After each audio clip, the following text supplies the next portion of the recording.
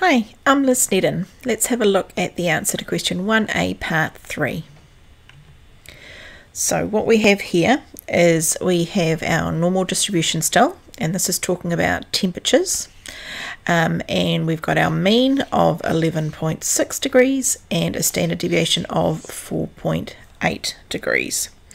So the first thing I'm going to do is just put that info on my diagram. So I put my mean roughly there in the middle at 11.6, and I'll just write that standard deviation underneath. And what we've been asked is we've been asked to talk about the hottest 1%.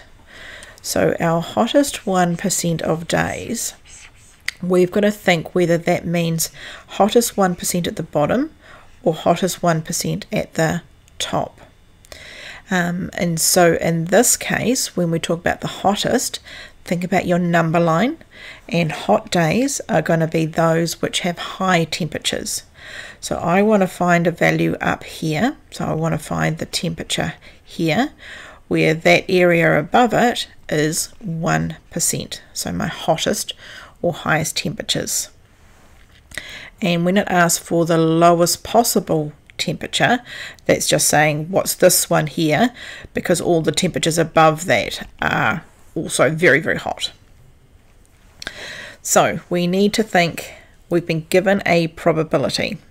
So that means instead of trying to find a probability using our NCD mode, we need to use our inverse normal mode.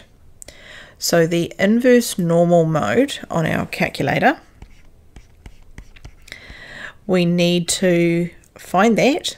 We need to put in this area of 1%. Now I just need to convert that into a decimal. So if you do 1 over 100, that will give us a value of 0.01. So let's go to our calculator, and I'm just going to exit out of where I was. So distributions and normal, F1, and there's my inverse normal, so F3. And now I look at this diagram, and I've shaded in this tail here on the right hand side. So I need to make this tail, instead of saying left, I want to say right. So I'm going to say I want the right one here, which is F2. Then I need my area, so this area that I've found here is 0.01. And we've got our standard deviation of 4.8 and mean of 11.6. And so that gives me a temperature there of 22 and I'll go to 1 decimal places for temperatures is fine. So 22.8 degrees. So that's what I'm going to do, is I'm going to say the temperature is 22.8 degrees Celsius. I always want to put my units with that as well, and that is to 1 decimal place.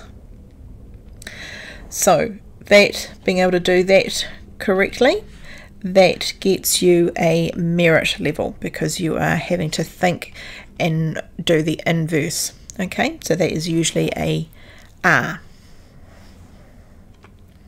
Thanks very much for watching.